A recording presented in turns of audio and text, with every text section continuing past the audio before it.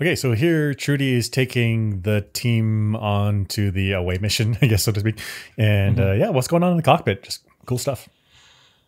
Yeah, so interesting. First thing we noticed was she's not wearing a helmet or any kind of mask. That's right. So that's weird. Like on one hand, I guess she's not in combat, but she is off base in a hostile territory. In maybe not hostile territory, but at least a very hostile environment with wildlife that can f your shit up. Yep. So maybe at least a helmet. But then if you're going to have a helmet on, maybe there should be some quick deployable mask. Yeah, even if it's like what those fighter pilots have with the mask that like just hooks on. Like at least it's right there. It's just a quick like slap on.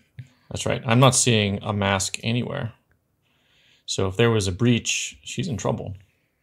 Right. And then helmet is just a good idea all the time. So yeah. I thought about this in terms of like if you get shot with a gun or like a really heavy collision on a motorcycle, like a helmet may not be enough. But on the other hand, like for minor stuff, like even if she just bumps her head against the ship and she's like, oh, now she got a headache, like avoid it. Just wear a helmet. Right. It's not about completely eliminating all risk. It's about reducing outcomes to not so bad. Yeah. So, and I guess it's weird. Also, normally they have helicopter pilots have the helmets with the communications built in. She's got this thing that's all loosey-goosey. Like, what if, if she's doing some maneuver and it flies off? She has headphones that are like meant for passengers. That's right.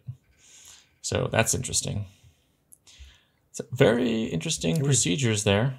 Yeah, I think we're seeing that the military component of the base is they're not thinking everything through. That's right. It's a little lackadaisical. Yeah, weird. I was looking at these. Yeah, looking at these outputs here. Looks legitimate. Look at this. You got actual dials here for fuel and different important things. That maybe looks like an altimeter. And then we got physical buttons. Yeah, physical buttons, and then we got these screens, which to me look like fighter pilot screens with these buttons on the side here. Very cool. Cool. This looks like a horizon indicator. It looks like she's banking, looking down a little bit too much there. Yeah, but that's consistent with where she's flying, right? She's like going down to land onto the remote location.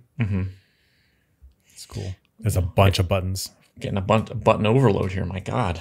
Yeah, but she's trained up. I don't know what modern cockpits are like, but I've seen ones from like the 90s, and it's like, yeah, it's like this.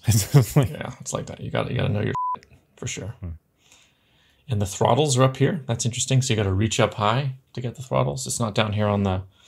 I don't know what those are because I guess it's not a helicopter. It's a gyrocopter, something like this.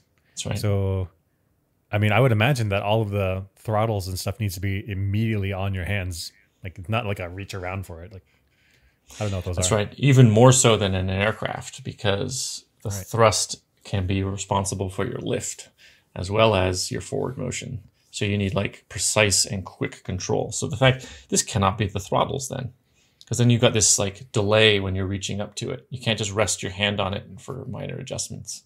Exactly. Yeah, must not be the throttles. I don't know. Cool cockpit though. Super cool.